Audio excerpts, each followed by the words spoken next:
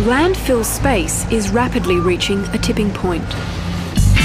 Some of this waste can be recycled, but the more complex the product, the more difficult it is to break down. Car windscreen glass, CDs, and expensive bike parts are just some of the products deemed unrecyclable. Engineers and material scientists at UNSW are turning these unrecyclables into new green alloys for industrial use. An alloy is a mixture of elements. A parent metal, like iron, is combined with another element, such as carbon, to give it superior strength and hardness. This makes them perfect for making industrial tools like drills, diggers, and cast iron pipes.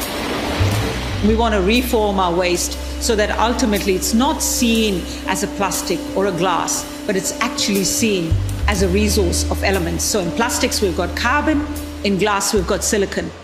So it's like reincarnating? Well, actually, it is a reincarnation of the product.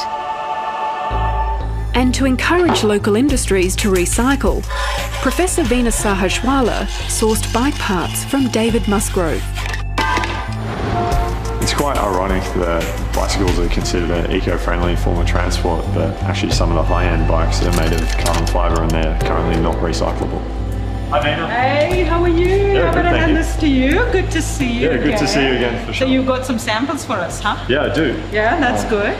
That's good. What have you got for us this time? A carbon fibre frame once again. Yeah. Thank you so much. But also, I've got you a bunch of CDs that you talked about. Yeah, fantastic. The aim is to recycle the carbon from the CD or bike part and combine it with the parent metal, iron, to form an iron-carbon alloy. The iron sits on top of a tiny piece of bike part. It's inserted into the furnace and heated to 1550 degrees Celsius. At this temperature, the carbon atoms from the bike part transform from a complex solid structure to highly ordered crystalline carbon. This gives the carbon a better chance of reacting with the iron. So there's the interface between the solid carbon and the liquid metal. The carbon atoms from this composite are actually dissolving into liquid metal, and you're then converting iron and making it into an iron-carbon alloy. They have found that this process is faster and is therefore more efficient than using coal, the traditional source of carbon. This is because coal retains its disordered carbon structure, even when heated, and is slower to react with liquid iron. But the key point here is that they're transforming waste materials. What we're really trying to do here is look at the process by which we arrive at the end product by using waste resources as our raw materials. They're also testing silicon-based products like car windscreens. We actually have a pellet that contains waste windscreen glass and plastics mixed together.